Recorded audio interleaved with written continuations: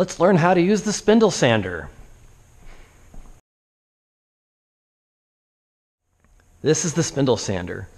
If you ever need information about this, you can see there's a sign with a QR code that you can scan for more. Before you use the spindle sander, you need to make sure that the dust collector is on.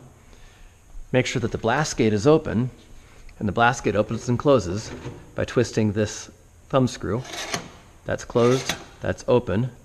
Make sure the thumb screw is tight so that the blast gate doesn't close through Venturi, through the Venturi action. It will actually suck that gate closed. Double check to be sure that the hose is connected to the machine. A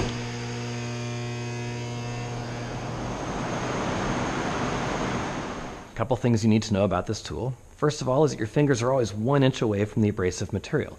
It's on a spindle drum right here. Okay. Also make sure that your work is on the spindle sander before you turn the power on. If I try to slide this down the shaft while it's running, it might grab it out of my hand and spin it around. This tool also has the ability to switch different size drums for sanding different radii.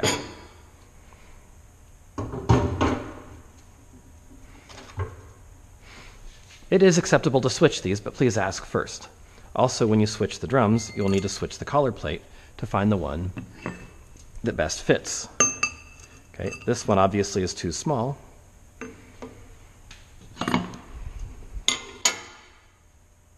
And this one would be too big. Your fingers would fall down inside, your work would fall down inside there. So make sure you have the correct piece on there. Also notice there's a little cutout right here. You can see it against this board that matches that little pin right there. This prevents the plate from turning inside when the machine is on.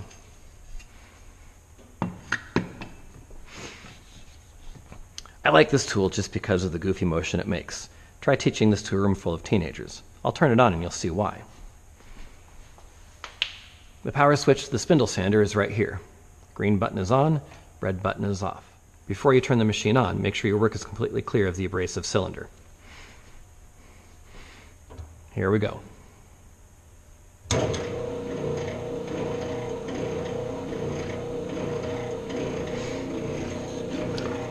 If I want to sand a piece of wood, I merely present it to the cylinder. And as you can see, this sands a lot slower than the horizontal edge sander. This machine is great for doing touch-up work, but not good for removing lots of material. If I wanted to sand inside this hole, the first thing I'm going to do is turn the machine off, place the wood on top, make sure it's clear of the cylinder, and then turn it on.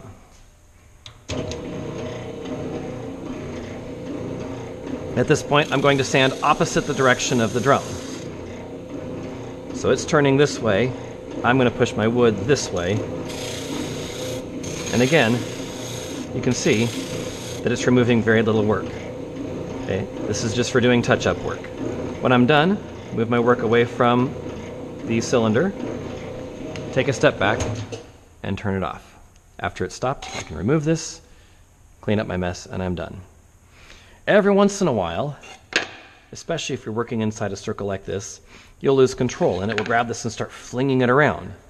Your safety is more important than the tool or your work. So the very first thing you're going to do is take your hands off and step away. Let it spin around in a circle. Who cares? As long as you're safe. Okay? Once you can establish a safe way to get to the power switch, looking at your work, you're going to lean down, watching your work the whole time, and turn off the machine and wait for it to come to a stop. Make sure you give yourself room so you're not going to get hit by any flying wood. If you can't do that, simply walk away, find somebody who can help you, or a teacher.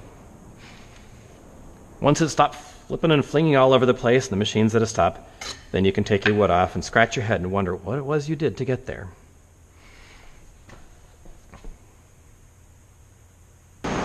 When you're done, turn off the dust collector.